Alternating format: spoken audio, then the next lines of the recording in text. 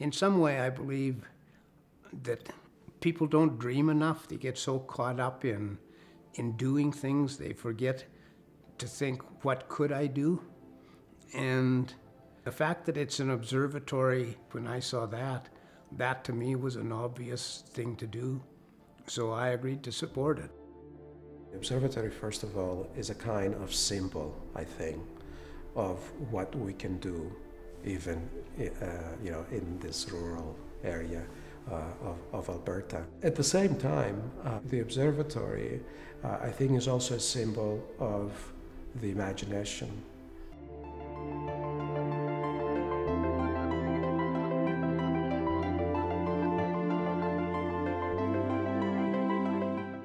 Welcome to the Hesje Observatory, a facility of the Augustana campus, the liberal arts and science campus of the University of Alberta.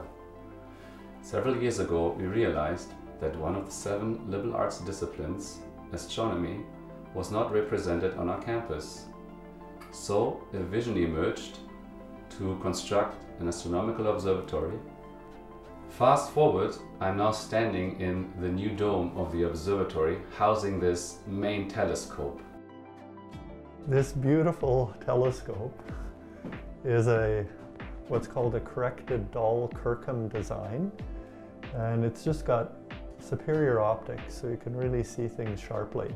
It's got a 17-inch opening, and so the light collecting power is about twice what it is for our portable telescope, and it basically collects about 5,000 times more light than can come into your eye, and that's why you can see those dim objects and faraway objects really well with it.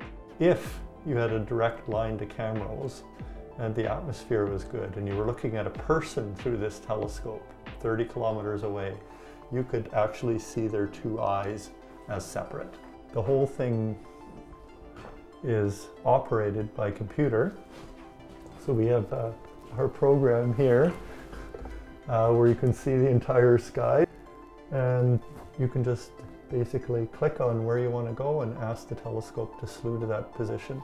We can take our computer downstairs to the classroom and just basically control the telescope in comfort down there and see what the telescope is seeing through the cameras. And ultimately, we'd be able to control this telescope from cameras as well.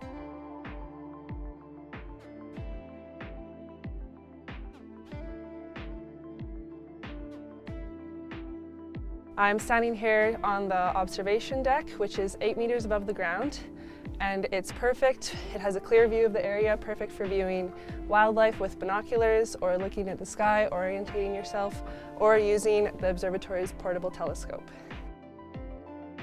This is our Celestron Edge HD. It has an 11-inch diameter. This telescope is mostly used for astrophotography, as it has a sturdy tripod, a motorized equatorial mount, excellent optics, and an autoguider, all which are necessary to make sure that the imaging is good when we are doing astrophotography.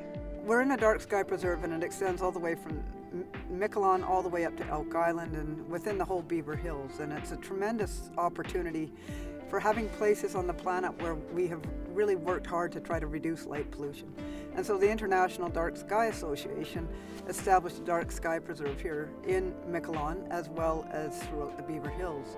With that, we have areas where we can have the opportunity to view the stars and the solar systems in one of the better areas for low light pollution. It provides great and unique research opportunities for students at Augustana campus as well as for other students of the University of Alberta in Edmonton. We would like to partner with stakeholders and people from all walks of life across the province to bring them here and stay overnight and enjoy this fantastic telescope.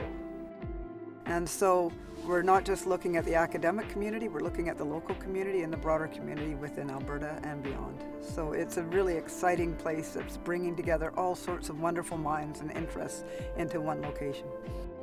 Donors give me a glimpse into the future. We will be inviting every single student across Alberta, be they at kindergarten level or grade 12 or at university level, to come and just experience the beauties of Miquelon Lake. This is a beautiful area, but also the mysteries of the universe and all the secrets that the night sky holds.